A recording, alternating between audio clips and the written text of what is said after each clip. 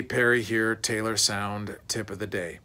When you come into a studio and you're a band, you have a band, you have two choices. One is to play your songs live as if you were in your practice space, or you can use the layering or overdubbing technique. Playing live is when you all play at the same time with headphones. You more than likely will hear a metronome through your headphones so that everybody stays on tempo. And you all play the song live, and in a typical studio, you can all see each other through windows, or maybe you're all in the same room. And that is an interesting way to play. I only recommend it for bands that are extremely good live or extremely tight. If you need that type of recording to get a particular feel for a song. Some bands do record without a click track or a metronome.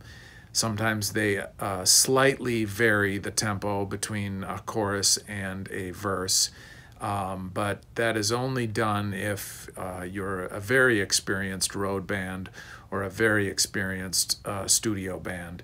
I always recommend a click track to people if they're not extremely well versed in playing together.